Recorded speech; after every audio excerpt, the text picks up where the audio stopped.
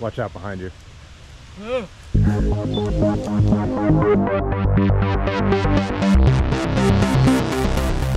So in my last video, I talked a bit about how there are no boring rides. Even if you ride the same trails or similar roads almost all the time, it's always different depending on the time of day, the time of year, the people you're with, the bike you're riding, the mood you're in. You know, any day outside is a good day, and as a lot of you commented, you tended to agree you're outside moving your legs. That's all that really matters. But that being said, I do like to go out and still try and find some new stuff. And it amazes me, but we always seem to be able to do it. On this day, we rode down the Ohio and Erie Canal towpath towards Barberton, me and Ben, that we've done a bunch of times. But then when we cut off in Barberton, we went through the residential neighborhoods and took different streets that I hadn't before. There's a really cool website for that. I made a whole video about it, and I'll make it the linked video at the end, called Wander Earth. And that it integrates with your Strava, and it'll actually show you where you've been and where you haven't been. And so it has a gamey aspect, and it's kind of cool, just something motivating you to try and find new little roads, you know, take a different cut, see just a little different part of town, different country road, or you can see if there's, you know, even a trail you haven't hit or little pieces of it. So I think that's kind of a fun way to motivate yourself to keep trying to do new things. I tend to use that a lot in the winter, you know, when I'm doing shorter rides maybe, and I'll just try and go through a different neighborhood or a different, you know, street I haven't been on before. Anyways, it only works for actual roads and bike trails. It doesn't work for the true exploring stuff because it doesn't count stuff that's not official to ride. So on this day, then we went out to what I just found out was an old limestone mine in Norton, actually the largest limestone mine in the world. The mine is 2,000 feet underground, so, and obviously they have the old shafts sealed off, but we have explored out there before. You know, there's old service roads and stuff like that we've ridden around, and then it looks like people have cut in either four-wheeler trails or dirt bike trails and stuff like that. And so we were exploring some more of those. Ben was showing me a couple that he found last time he was out there that I hadn't been on. But then the two of us made a different turn and found a whole new set of trails through the woods and all that. We actually came out through the woods on the other side and to a disc golf course, a frisbee golf course, whatever you call them.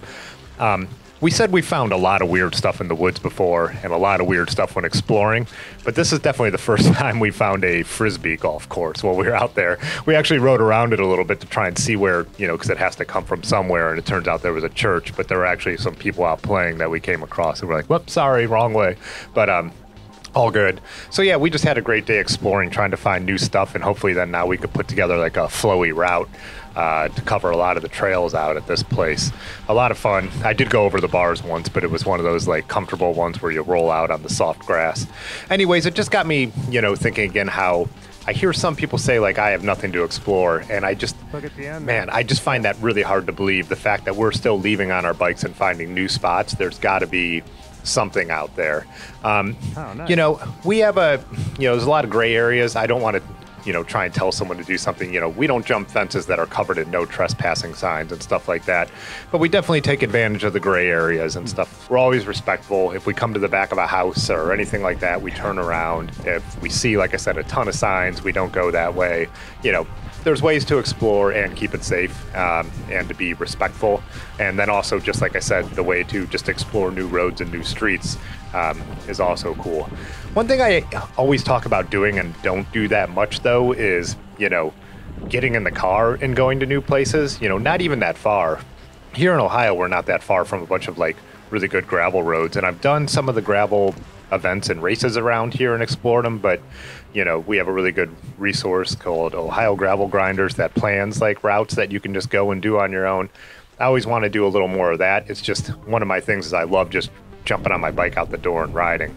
But you know, if you're saying you really are somewhere where there's nothing, I'm guessing there is something within an hour in your car, or better yet, if you live somewhere where you could jump on a train and not even have to deal with the car. So that being said, you know, look at Google Maps, put the satellite view on, look at the old train lines, you know what I mean?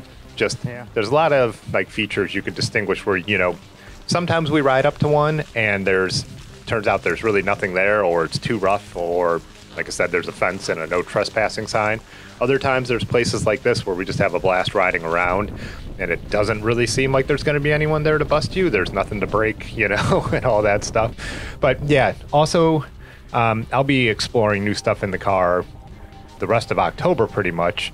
A week out, I'll be heading to Johnstown, Pennsylvania for Hope Cyclery's Higher Ground Ride, which should be a lot of fun. 70 miles of a lot of climbing, and sounds like a mix of country roads and gravel and dirt. So that'll be pretty cool. And then a week from that is Nutmeg in Connecticut, put on by Ronnie Ultra Romance, whatever name he's going by these days.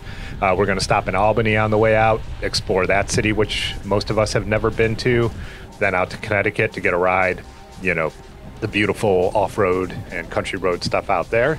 And then we're actually going to work our way over towards the Hudson River and ride down into New York City. So, yeah, you know, obviously it's easy to explore when you get in your car and go a long way, but I still believe there's stuff right around home and there's ways to explore it. Anyways, that's it for this video. Thanks for checking it out as always, and I will see you in the next one.